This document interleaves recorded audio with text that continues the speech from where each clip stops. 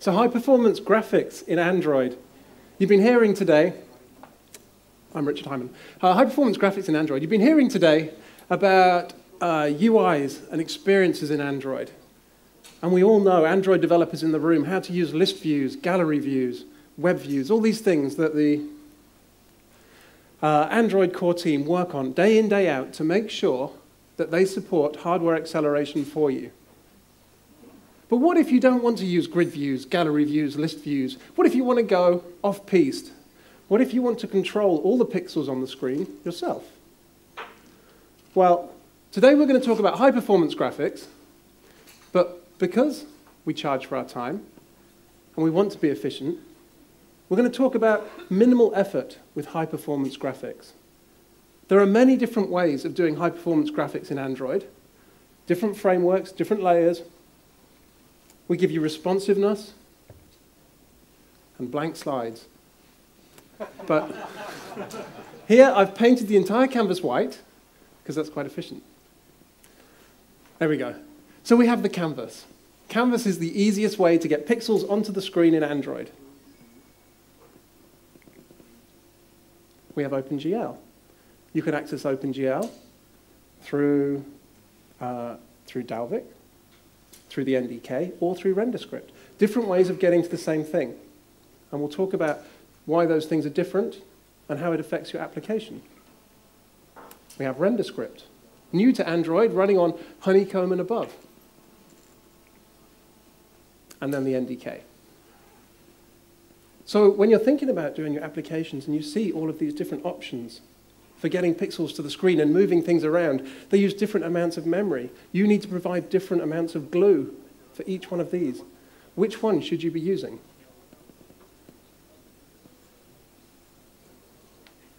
So the NDK, or the Native Development Kit, provides streamlined access to OpenGL. If you're using the NDK, you can access all the OpenGL APIs directly, but at the same time, you can use the optimized features on the CPUs and GPUs, the neon and the vector and the floating point units. If you're thinking about porting games from other platforms to Android or vice versa, or writing cross-platform games, developers often choose the NDK. The native window in the NDK is the fastest way of getting pixels to the screen in Android. It's the direct pixel buffer on the GPU that you can get access to. And this combination, using NDK, OpenGL, and native window, will provide you the highest performance in your Android application. An example of an Android application that uses this is Google Earth. So when you're using the NDK, you're writing code for ARM chips. You're writing C, C++ code. You're compiling it up. And then your application is limited to the devices that have that chipset. So in this case, Google Earth works on ARM7 devices. But what you get is a very immersive experience with very fast graphics, access to all the graphics memory. But as I was saying, all these different APIs, which one is the best for you and the best for your application? So whether you access OpenGL through Dalvik, RenderScript, or the NDK, it gives you the ability to create the highest performance applications. The difference being, if you use a canvas and you're using OpenGL, every single call you make to OpenGL has got to go through the native layer and back up again. If you use RenderScript, you're closer to that native layer. And if you use the NDK, you're there, and everything is instant.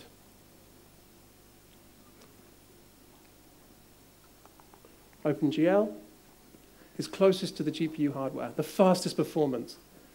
You have to understand the hardware and the Android devices that have different GPUs.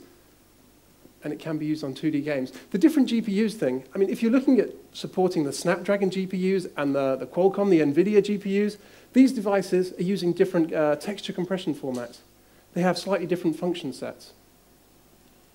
So using multiple APK, if the only one of the functions that you're using that's different is the texture compression formats, you can use Android Market's multiple APK feature to create the same application and have your graphics compressed in 2 different texture formats And then the users don't have to download both sets of graphics. It could be 30, 40 megabytes. And the Android market will just deliver the correct APK file to the correct user. But as it says, as a developer, you have to understand what you're getting into when you're using OpenGL. An example of an application that uses OpenGL from the Java layer is Google Body. So something here that's created, this application doesn't have the limitation that it will only run on ARM7 devices. Because it's using the OpenGL layer through Dalvik, and they're not using the NDK, there's no natively compiled code. You have cross-platform, or across all the Android, portability. If you're looking at OpenGL, there's a couple of standards. OpenGL ES, OpenGL 2 is running now on 91% of Android devices that are out in the market. So you want to use OpenGL, or you want to use fast rendering, but you want to use pointers. You're a hardcore techie. And you want some fancy graphics. Well, we can take a look at RenderScript. And RenderScript is a glimpse into the future of Android in the way that it's a high-performance subsystem that gives you direct access to the GPU and to the CPU and to neon, vector, floating points, but through an easily accessible layer without having to do all the NDK glue. I'll give you an example of RenderScript in a minute, but I'll show you an example now. So these applications, the hero screen in the music app is done using RenderScript. The YouTube app's homepage on Honeycomb tablets is done using RenderScript. And these are great use cases for RenderScript where, as you'll see in a minute, you just include a script file inside your APK, and you can render these things. There's no mucking about with native compilation. No OpenGL required. Although, you can use OpenGL and RenderScript together, with the advantage that RenderScript and OpenGL is faster than Canvas and OpenGL. Because, as I said before, if you're using a Canvas and OpenGL, every single OpenGL command goes through the native layer and back up again. With RenderScript, you get a script that you've written, it gets deployed in the APK file, and it's compiled at runtime on the device into native code. So you don't need to worry about compiling your native code and packaging it up and limiting your application. RenderScript has got a very specifically selected set of APIs in it, which we guarantee will work across all of the Android platforms. And these APIs can be compiled on the device at runtime, and that compilation takes account of CPU features and GPU features for you. This makes it very flexible. Of course, debugging is slightly trickier. As soon as you move operations into the GPU hardware, debugging is slightly more difficult. You do have tools from the GPU manufacturers which can help with that. An OpenGL with NDK, as I say, it's that platform of choice for those game developers that are writing games across all the different platforms. The high-performance games. You can write your core engine once and your rendering once, and then just attach it with some glue to the Java layer above. Maybe do some of the menu systems in Dalvik, or in Java using Android.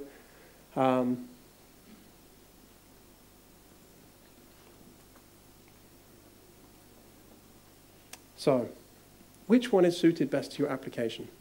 Canvas, native window, OpenGL, RenderScript. We're going to have a look at a couple of examples to see how these things all fit together.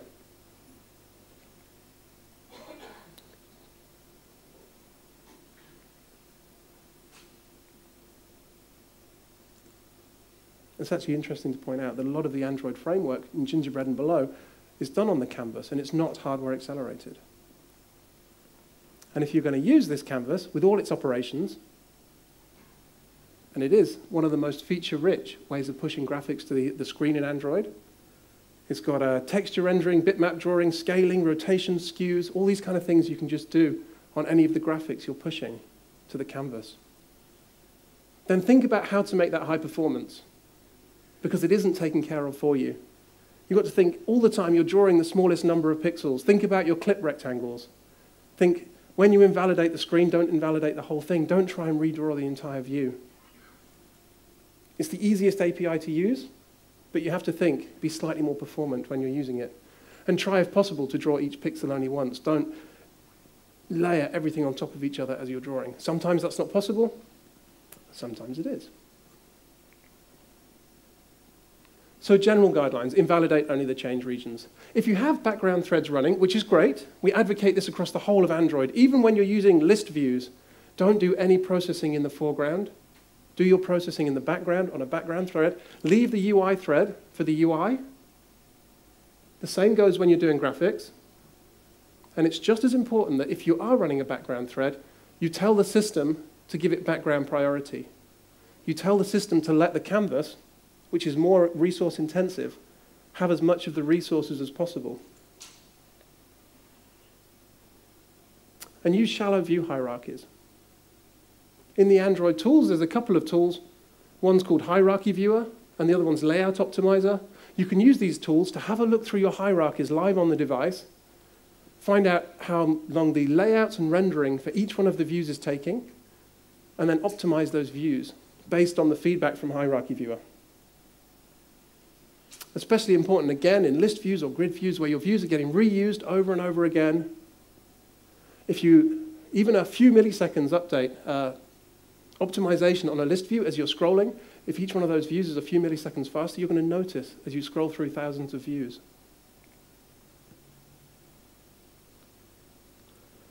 Layers, we're going to talk about a little bit later, but complex drawing can be cached, especially if you want to then animate that complex drawing or add filters to it.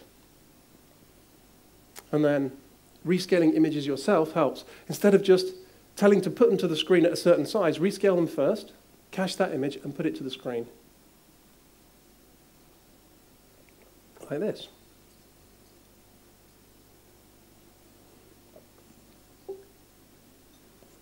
Okay, so those examples. Let's switch. We've got 3 examples coming up. The first one is going to be a canvas. The second one, OpenGL. And the third one, RenderScript. So I'm just going to switch over to my tablet quickly.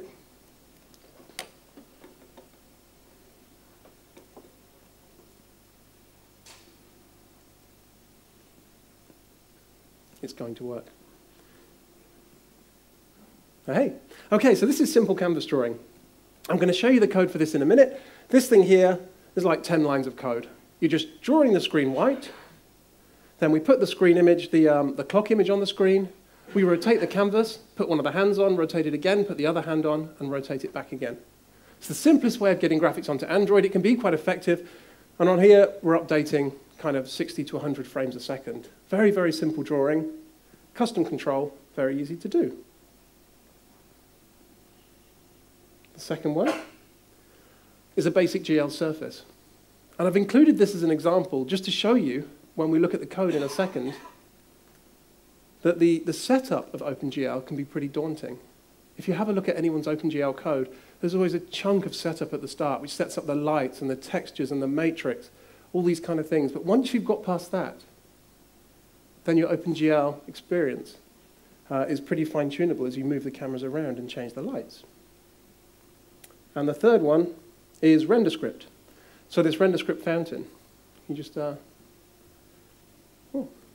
every time I put my finger on the screen, it's going to start drawing dots. And I can use 10 fingers and draw dots all over the screen. And the important thing about this is this entire canvas is rendered in RenderScript. The touch events are captured on the Java layer. You can put the light back on, thank you.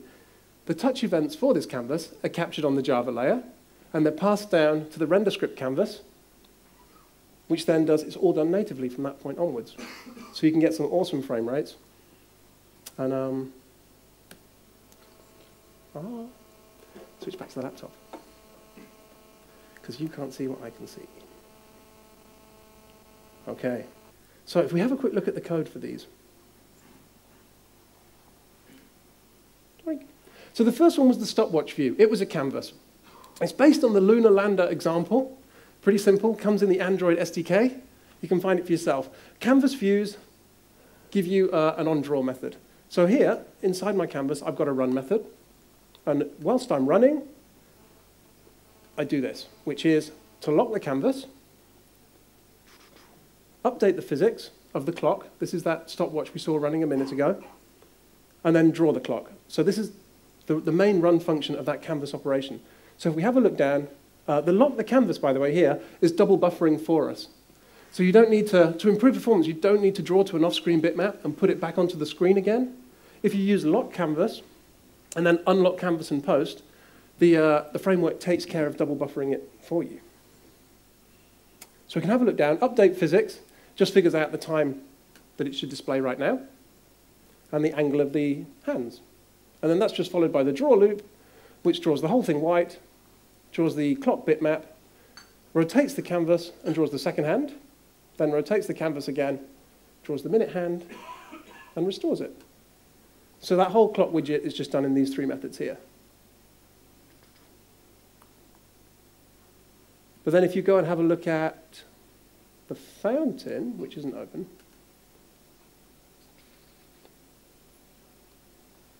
okay. So the fountain activity, this was the render script one. All right, we've jumped ahead. Where's the basic GL surface view? Let's grab this one. So a very, very basic OpenGL application, just rotating one triangle. We start with our activity. And the whole of the activity, we've got an onPause and onResume, but the whole activity is just the onCreate. And onCreate is creating a basic GL surface view, which is one of these. The basic GL surface view sets us to use OpenGL version 2, and then sets the renderer to be this. And it's here that we're saying now that we're on a GL surface view. So we've gone from a surface view for the clock to a GL surface view now for this. And the triangle renderer, as I said before, has this set up. Where's the init method?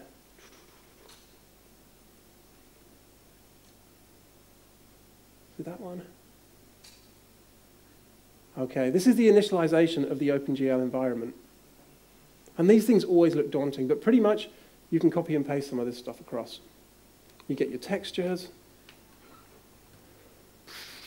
and there's the bitmap there that we're going to add as a texture here onto our matrix. This stuff, I don't know, always looks a little bit over the top, to be honest, to draw a single triangle, but it becomes a lot easier when you start loading models up and loading textures up and applying these kind of things and then using them inside your game. And the third example was the render script. So the render script, again, we have an activity with an onCreate. The onResume and onPause are both pretty much empty. The onCreate just creates the fountain view and sets it onto our content. The fountain view is an RS surface view. So we've gone from a surface view to a GL, OpenGL surface view to a render script surface view. Similarly, we have a small amount of setup if this surface changes. We get the renderer. But then the only other thing this surface view does is capture touch events, which is what I was saying before. The only other method is the onTouch event method.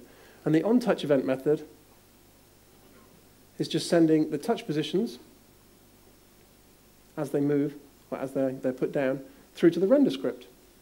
And the glue that we were talking about before is in the final class, the fountain RS. This class provides the glue in between Android and render script.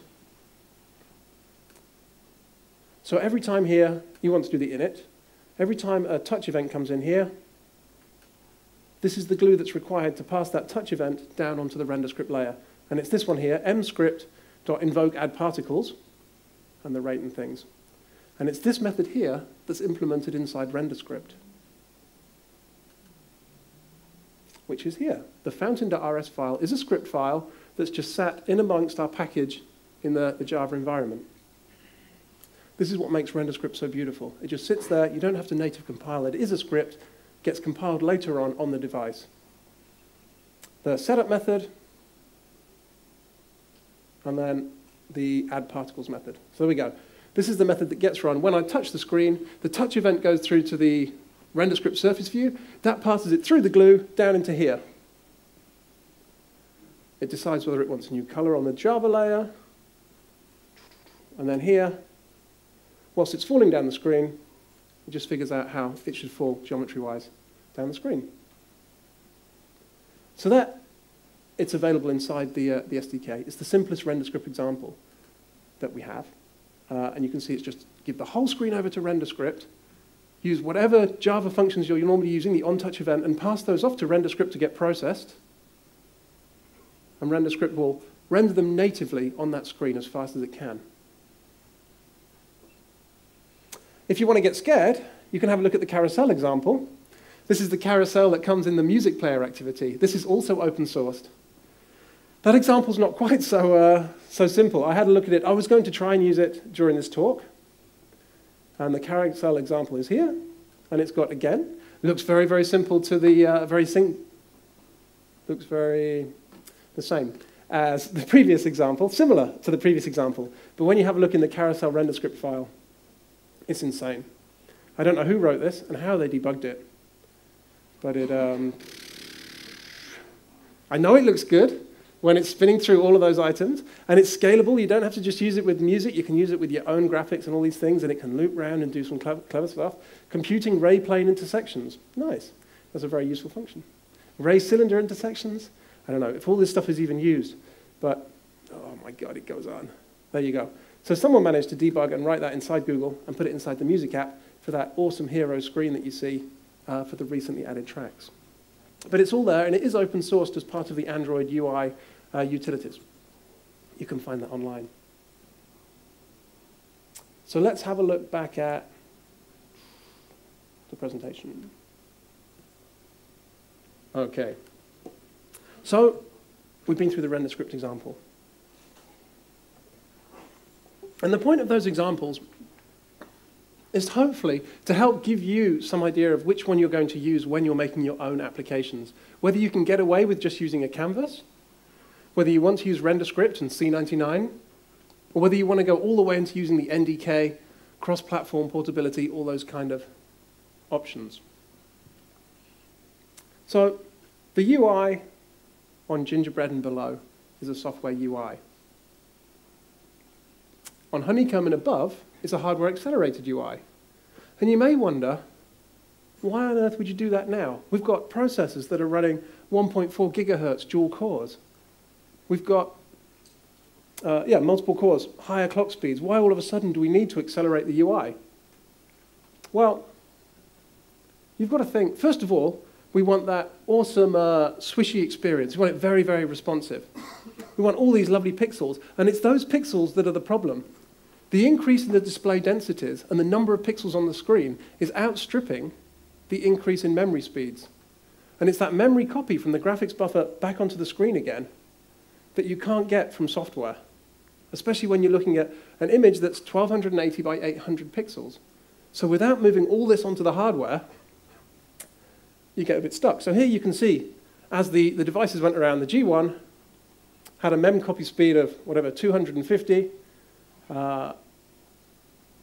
and the pixel count was quite low. But as it goes across to the zoom, the pixel count has outstripped the memory copy speed. So we have to move it into hardware. The software rendering pipeline looked a lot like this. You had your on draw, which made the canvas draw, went to a software rasterizer, which went to the display. Now we have this. The canvas draw goes to the GL renderer, which goes onto the GPU. That provides a lot of benefits for us. You can imagine when you're trying to draw a list view, at the very top and bottom, you've got those little fade outs. These are all the triangles that are getting rendered. Same with a button view or a path on the screen. All these things now can be done in hardware just by setting hardware accelerated equals true. You can set it at many different levels. You can set hardware accelerated for your entire application. You can set it for your activity, your window, or just a view. And there's reasons why you would want to do that, because hardware acceleration doesn't support all the features. So here we go. This is adding hardware acceleration into the application and at the activity level. You can say one activity doesn't support hardware acceleration and turn it off. And then you can do it at the window level inside your code.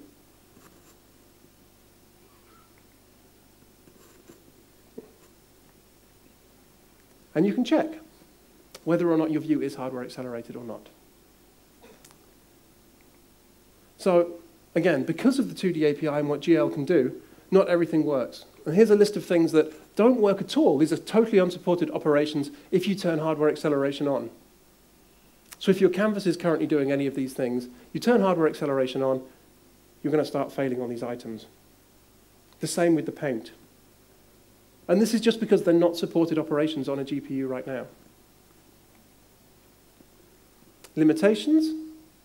Draw lines doesn't have anti-aliasing on a canvas. All these, again, available on the developer website. They're all open. We'd much prefer you are using hardware acceleration, and if you come across any of these problems, you work around them. Which leads us to the new drawing model. So it just changes the way rendering works entirely. So here we go, the old drawing model. Your view root. This is when you're making your layouts in XML. You've got your view root, your view groups, linear layouts, relative layouts, and then inside those you've got the views.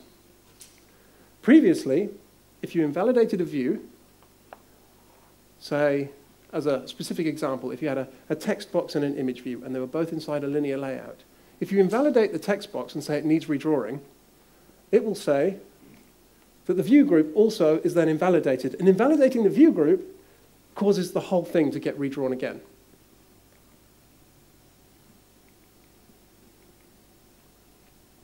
Suddenly your entire view is invalid just to redraw that one element. Comes down, redraws the group, redraws the views. Now, that's clearly a problem. That's not particularly efficient. We're redrawing far too many things. We're redrawing things that haven't changed on screen. So display lists are a new solution to that. Instead of redrawing everything, whilst they're being drawn, we're now caching the sequence of draw methods that are required to draw an item. So here, to draw a button, you have put a button in your XML file saying that you want a button on screen. When it comes to actually drawing that button, we store this display list. It's cached. And it says we need to draw the patch, clip rect, translate, draw text on the button, restore, and restore to count 0. And that now becomes the cache set of operations for drawing this button. It doesn't require a new layout. It doesn't require measuring again. It's all done. And this is now being cached if you're using hardware acceleration on Android. So what this means is when, just to explain, this is your views, and these are the things now in the display list that are being cached on the right-hand side.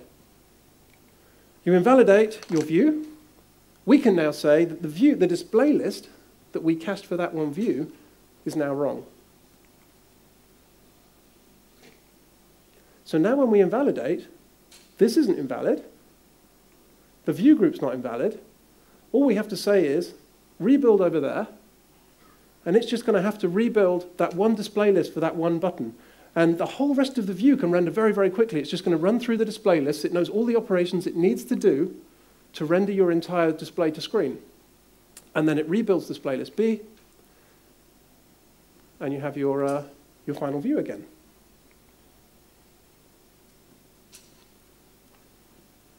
And here, so as an actual example, I take my finger inside the settings and I click on the Wi-Fi button here, and it goes grayed out. Previously, we'd have to run through these things: background draw, panel draw, selector draw, Wi-Fi draw, turn on Wi-Fi, all these different things, drawing all these different elements of that one view group, which was that settings view group. Now, we draw the selector and we draw the display lists. Everything else happens transparently and very fast. There's some caveats with this, of course, because previously you may have invalidated a view, and other views that it touched would automatically, sibling views, parent views, and child views would have been invalidated and redrawn as well. So now with the new model, you have to invalidate the views that you want to redraw. So you may see, if you turn hardware acceleration on, you get some glitches, some things aren't redrawing. And that's because previously you were assuming that they would redraw by invalidating a sibling or a child view. And now you have to be specific about which views you want to redraw. And that's going to be the main hurdle when you turn hardware acceleration on, just making sure you're telling it to invalidate the right set of views. And that's going to give you a much more performant user interface as soon as you get that hardware acceleration turned on. So,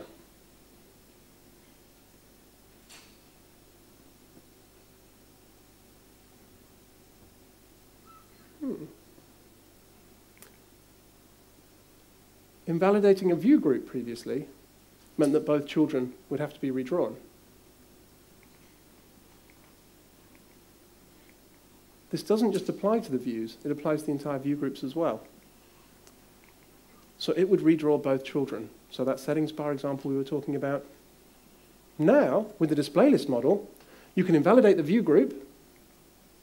It marks the display list as dirty, invalidates itself, redraw. It just rebuilds the display list, but it already knows how to do everything, all the different children of that display list, because we have display list A and display list B for the view A and view B are already cached. So again, it just needs to rebuild and relay out that top section, and all the children inside it happen automatically. So this works on every single level of the view hierarchy. I just said that. Okay, so I was talking about layers a little bit before. Layers on Android, again, a relatively new concept, and you can apply them by doing view.setLayerType. So imagine when you're drawing a display list, or anything, you don't want to just draw it to the screen. If you draw it to a layer and then draw it to the screen, you have a lot of power over it. You can apply functions to it, filters to it, anything you want to the layer that's pre-rendered before it goes to the screen. So we've now built this capability into Android that when you're rendering, you can render your views and view groups to layers first. And here, we've got 3 layer types. Layer type none gives you the default drawing mechanism that you had before. It's just going to render your view directly to the screen. Layer type software is going to render your view to an off-screen bitmap in the heap memory of your application. And layer type hardware is going to render it to a hardware layer before putting it to the screen. That's using the GPU memory to render your view directly into the GPU memory before you do something with it, like animate it, for example. So you've got to think, if you're going to create a complex view, and you're going to want to animate that complex view, whether you're going to want to spin it round or move it up and down, whatever it is, the worst case is you don't put a layer in place. It's going to draw your entire view to the screen, and every single frame, it's going to draw your entire view to the screen as it's animating across the screen. If you choose the software layer, it's going to render it into an off-screen bitmap in software and move those pixels into the display buffer. And then it can use, again, just by moving that bitmap around, it's going to be a lot faster. And if you use the hardware layer, it's going to render your entire complex view into the graphics memory of the GPU, and as you animate it around, it can get it onto the screen in almost 0 time. You can change having a complex view from rendering at, whatever, 1 or 2 frames a second, to being animated at 100 frames a second, just by changing the layer type that you're using for your views. So here, if you have a list view that you're going to be playing around with, software rendering 10 milliseconds, the benefits we've managed to add with display lists and being able to re-render quickly makes that down to 2 milliseconds. But if you put it in a hardware layer, it's instant. That's in milliseconds, 0.009 milliseconds. That's just direct graphics memory copying onto the screen. And you get the benefit with hardware and software layers, you can apply effects as well. Here, we've got the launcher screen from Honeycomb. It's rendered to a hardware layer, and with that, we can apply a paint to it. We can say, we just want to desaturate this layer before putting it to the screen. And we don't have to desaturate all the items. We don't have to apply a filter to it. We can just say here, set saturation 0, set layer type hardware on our page, and apply this paint. And it's going to apply that to the entire layer. And you can use the paint functions that exist and the animation functions that exist to alter your entire layer at a time without having to worry about all the individual views. You've got a rendered item that you can play with. And that rendered item, again, can be in hardware or software. Maximum compatibility is through software layers. It's always going to be. You'll get different amounts of GPU memory, different things. If you're trying to render massive bitmaps onto the hardware layers, you may come across some issues. With software layers, at least there's going to be more consistency for you. You don't need to worry about the OpenGL pipelines, things like that, running out of buffers. Again, animations can be done on hardware or software layers. So all these things can be done on a layer. You can render any view as complex as you want to a hardware or software layer and do all these different things. You can rotate, pivot, scale, translate, change the alpha. Changing the alpha is really important. Previously, alpha, without a layer, used to double the fill rate, used to half your frame rate of your application. Now with hardware layers, it takes no time. It's just done on the GPU. And all of these are not only layer friendly, they're display list friendly as well. So what does that mean? If you're thinking back to the display lists we had earlier when you're rendering views onto screen, and you think, maybe I want to rotate one of the items. So here we go. We've got our view group with a view A and a view B in it, but you want to rotate view B. You want to set the rotation of view B after it's been rendered to rotate by 45 degrees. All we have to do now, sorry, this is previous. There we go. All we have to do now, this was the display list that we had saved. We now say view B we want to rotate by 45 degrees. We can insert that directly into the display list. We don't need to worry about, again, remeasuring, relaying out, doing anything else. We can just add in here rotate 45 degrees before drawing layer B and then restore again. By adding the display list functionality and the layers functionality into the Android framework, we've been able to optimize all the things you saw previously to work with all the views. And again, this is the one I've been banging on about. When you want to animate a complex view, before you do it, you can just set the hardware type, the layer type to hardware, do your animation. It's going to run in GPU memory. You're going to get amazing frame rates. It's going to take a ton of GPU memory. So once you're finished, set the layer type back to none again. So you want to make an awesome animation, set the layer type to hardware. It will render your entire complex view onto the GPU. It will do the rotation, and as soon as it's finished, set the layer type back to none again. You haven't leaked.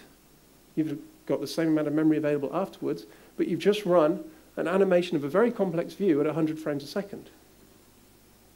That's awesome.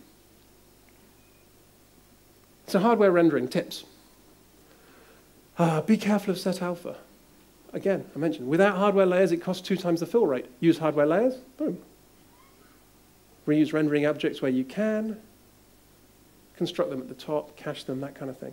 Don't modify bitmaps when you don't need to, and don't modify the paths. These things are recommended now because you've seen the way display lists work and the way that invalidation works. If you stick with these methods, we can use those display lists and those layers to optimize your application for you and keep it running very, very high performance. If you go changing these things, the textures and the cached paths, then we have to invalidate and redraw. And that, in a hopefully short enough amount of time, was high-performance graphics for Android. Thank you very much. I hope I got some of it across.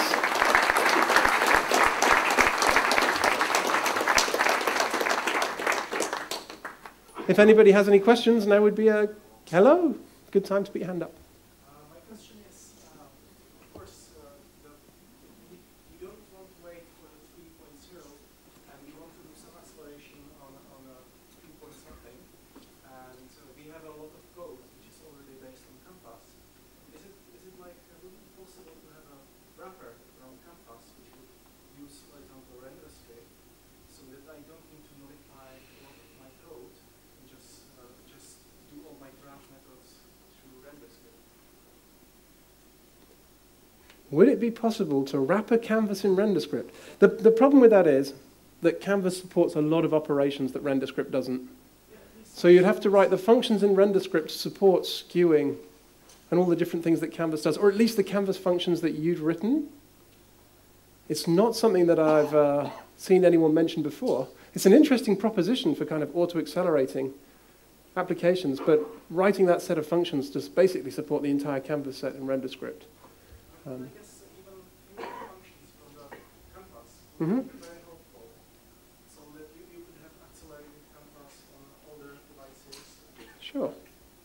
No, I get what you mean. I haven't heard of that before, or anyone trying to do it. I think it would be quite a large effort. It's probably easier to port to RenderScript, to be honest, the Canvas functions that you've got. But Thank you. Can I have another question? If no one else has got their hand up, why not? Just saw on forums that if you have some low-end older device, 2 point something, Uh-huh. that if you use an OpenGL canvas, that you could get actually a slower drawing than using the regular canvas. Is that true? And how to cope with this? Interesting. Again. How do you cope with that? Maybe these devices are using software GL rendering if they don't have a GPU. So you need to, if it's possible. I wonder what device information you can pull out to decide whether or not you've got a GPU. You just use canvas.isHardwareAccelerated. This is the only function you need, actually. You can just ask if it's hardware accelerated or not, and if it's not, you're going to know that the OpenGL is software accelerated and then, or software driven.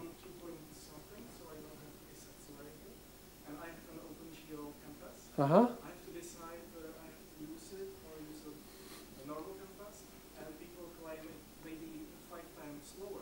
So I guess there is some layer. The OpenGL goes to CPU anyway. Because of the layer, it gets even slower. Sure. I can only guess that the same people that are pointing this out haven't got a solution for it already. So it's probably not open in the API docs, because at the time, we hadn't developed the new functionality, so we didn't have the API to find out if the new functionality we don't exist yet was implemented, which is tricky.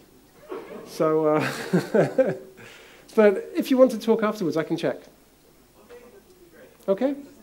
Has anybody else got a question? Hi, Thomas. I have a question related to widgets.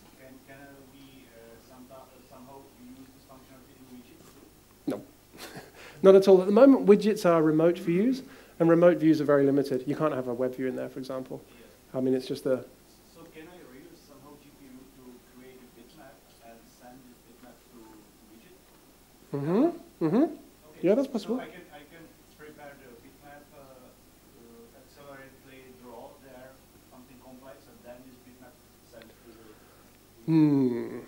Okay, so you can generate the bitmap, yeah, on a software layer or do something like that, but then you have to render it to something like an image view before you send it off to the widget. So in which case you're going to lose most of the performance. You certainly can't render it on the GPU or on the software layer and then split it onto the widget itself, because the widget, as I say, it's a remote view, so you can only send it commands and views and layouts. So in case that I want to improve the performance of my widget, the only way is to cache bitmaps and try to use them. I'm not quite sure which part of your widget needs performance improving, but is it the initial rendering, or does it do something clever afterwards? You know, I found that, for example, paths or circles. Okay, so it is doing the rendering Yes. on a canvas and creating a bitmap and sending that, but it's doing that rendering that's slowing you down. I believe that the more issue is with battery than with speed. Because it consumes some battery too. True. Yes, so that's the reason why I'm going to reduce the number of battery. Certainly, we see a lot with widgets, the pre-caching and pre-rendering, and once you've done it once, save it to a bitmap locally and just load it again later on. Anything that's taking a lot of time to render, especially if it's things like circles, save them out and just use them again later. Anybody else? May I ask, so the only benefit I get from using render script instead of writing in plain C++, is that I don't need to compile it for a specific device. So It will be compiled for me on runtime. Yeah. The main benefit, yeah, is that it's going to be compiled on runtime for you. Is it the only benefit, or is there any The other one is the glue. It's a lot easier to do the render script gluing into Java than it is for the NDK, but not a lot easier, but it is easier. It should be easier than using JNI. But if you're used to using JNI anyway, then feel free to do it in native. A lot of people find that a bit scary. Is there some significant overhead of switching the applications because you have to upload? Sorry, actually, on that point again, the API levels that are supported are different for both technologies as well. So if you're using the NDK, you're restricting yourself to device sets like ARM7. If you're using RenderScript, you are API, whatever, a honeycomb and above. Okay. So render script isn't a great thing if you want to support a lot of phones right now, because it doesn't work on phones. Sorry. Is there some significant overhead coming from the screen acceleration when you are switching the application? You have to like upload and download all the textures to the graphic card and back, which you haven't had to do before.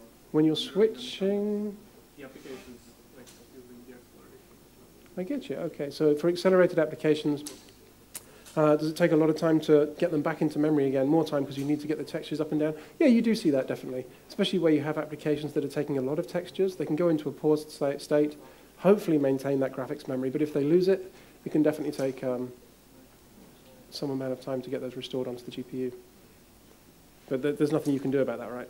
I mean, it's always going to take that amount of time.